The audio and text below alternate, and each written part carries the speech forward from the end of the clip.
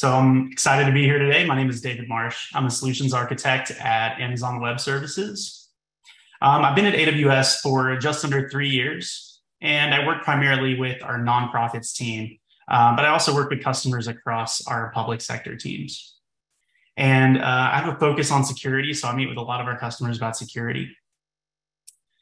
Today, I want to talk to you about how you can get secure access to your applications with AWS Verified Access.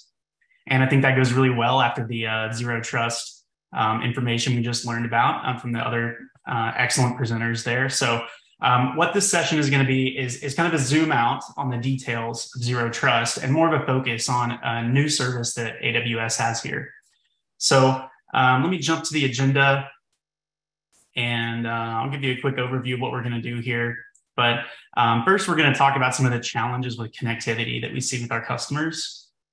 Then I'm going to talk about how AWS Verified Access, our new service for zero trust access to applications, is going to help solve some of those challenges. And then we'll talk about some partners that integrate here and can help you supplement the solution. And we'll give you some steps to set up and then a few getting started links and resources that you can visit after the talk today. So with that, let's jump in. So we just got a good, thorough run through of zero trust concepts, and so I want to lay a little bit of groundwork, explaining what zero trust means to AWS.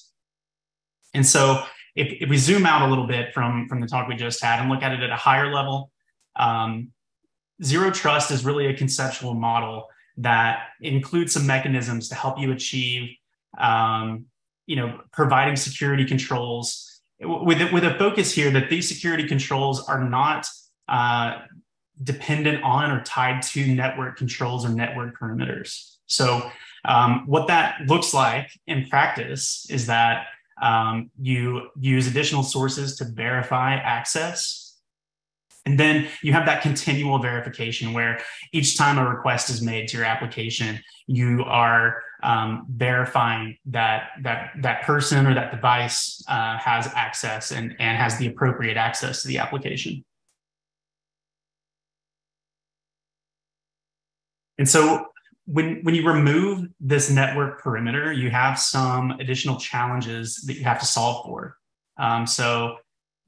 These things that we have here, the sources that will help you verify the access and then evaluating that trust on every request is what's going to help you be able to eliminate that network perimeter, from that old VPN approach of saying everyone who has authenticated into my VPN has access to my applications. We don't have to check that every time. So we're moving to this process where you evaluate each request.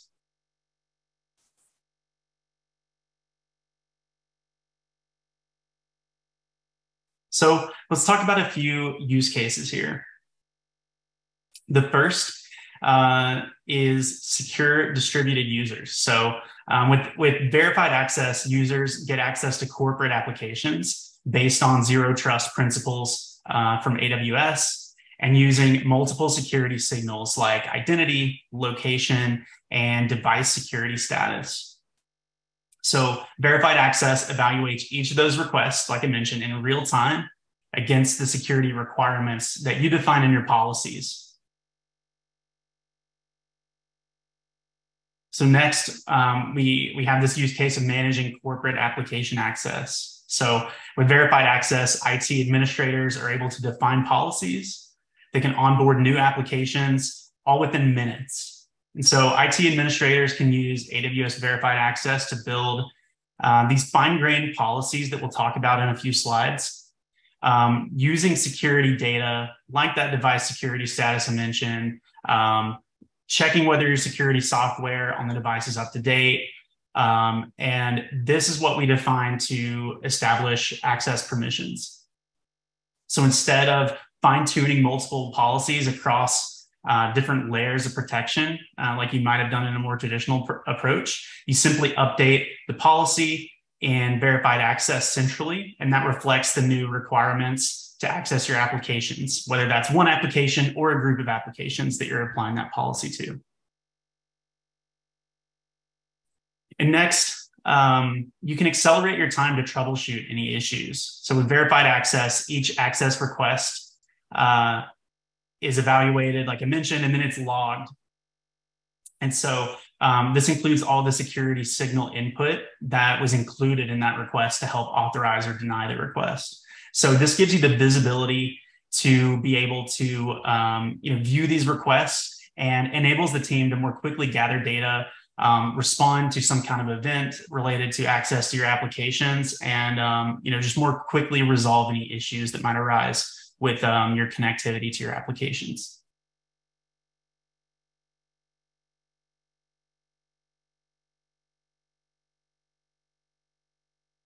All right, so what benefits do organizations get from AWS Verified Access? Well, the first is an improved security posture. So a traditional security model evaluates access once and then grants that network access to all users. This can add risk to a business, as bad actors could gain access to a customer's server and move across the network to applications that might contain sensitive data. Well, AWS Verified Access evaluates each request in real time, making it harder for those bad actors to move from one application to another. So I mentioned the logs as well. So you have that centralized visibility. Overall, this is going to contribute to a more enhanced and improved security posture. The next benefit is the end user experience. So verified access improves the user's experience because they have the ability to access their applications from anywhere without the need for a VPN. It also reduces the IT operational overhead by reducing the number of support cases and issues arising from VPN difficulties and troubleshooting. And the next is that you can simplify your operations, and you can do this in part with seamless integration to third-party security services. So, these might be identity providers, device management providers that we'll talk about in a couple slides. But these sources are providing data. They integrate well with AWS Verified Access to give Verified Access the information needed to make these decisions on whether someone is able to access an application or is denied.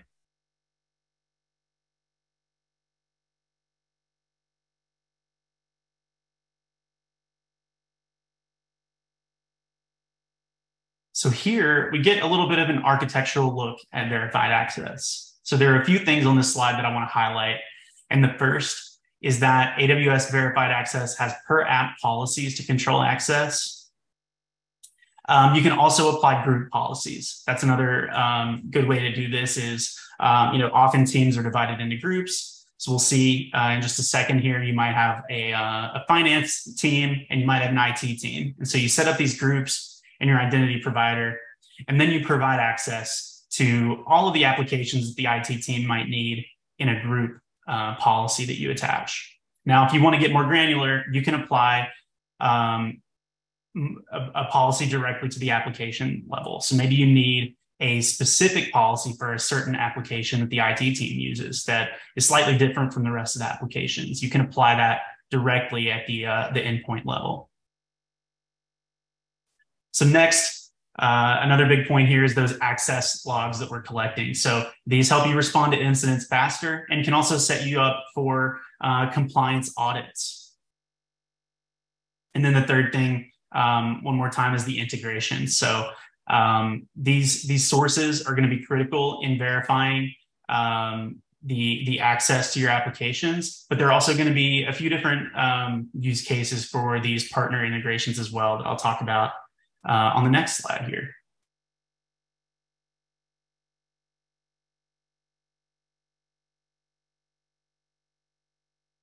So as I mentioned, partner solutions are really important in an AWS Zero Trust approach because they're able to give us some additional information about our users, their devices, and whether or not we should allow access to applications. So we talked a little bit about IDPs and EDMs, but the IDPs, that's an identity provider. They're going to help to establish the identity for your users, and they will tell you things like what groups they belong to and what permissions they should have in your application.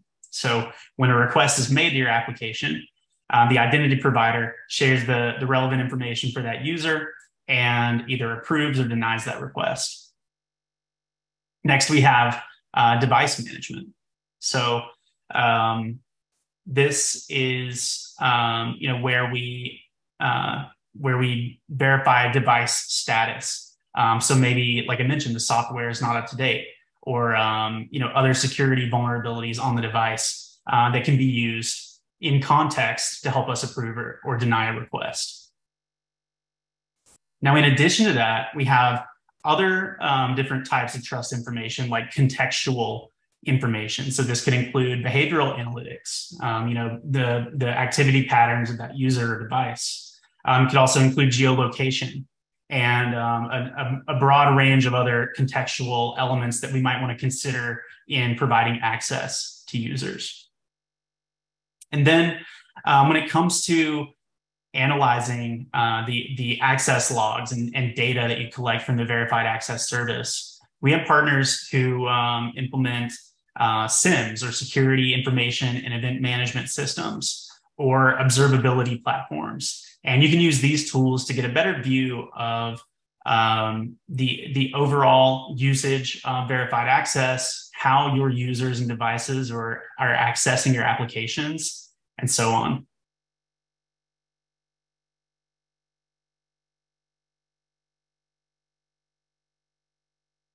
All right, and so the big goal here with AWS Verified Access is to help you simplify the zero trust approach to accessing your applications. So as such, we wanted to make sure that the setting up process for verified access was simple.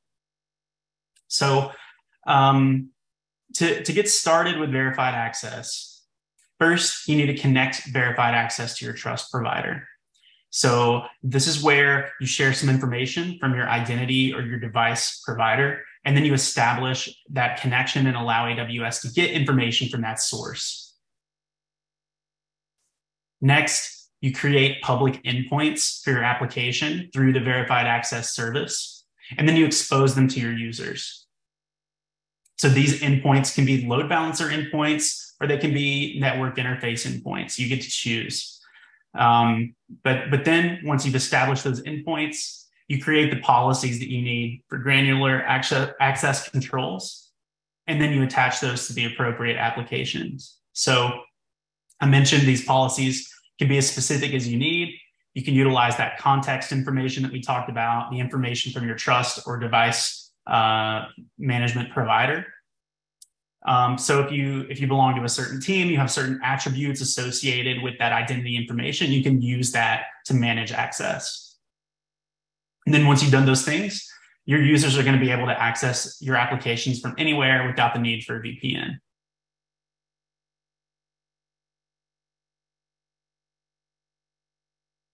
All right, so now let's take a closer look at these policies, like I mentioned we do. So, hey, Dave, more detail. Hey, yes, we've got about like 2 or 3 minutes left, so I would try and, if you could highlight some of the key points, that would be great.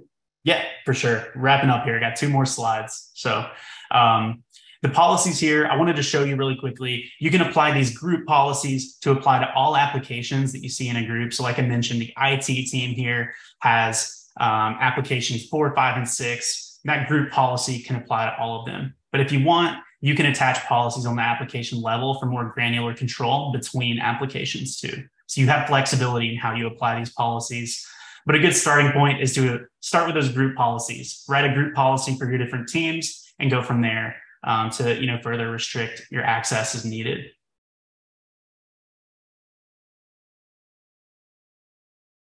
And so, as I promised, some more information to help you get started. This was just a crash course, high-level introduction to the service. But here we have the product webpage. We have a Twitch session that actually goes over the service. We have a link to documentation if you're really looking for a deep dive on the service. And then we have our launch blog that talks about the release of the service as well. So I'll stay here for just a second and let everybody scan these codes as needed. But then we can go ahead and wrap it up and open the floor to questions.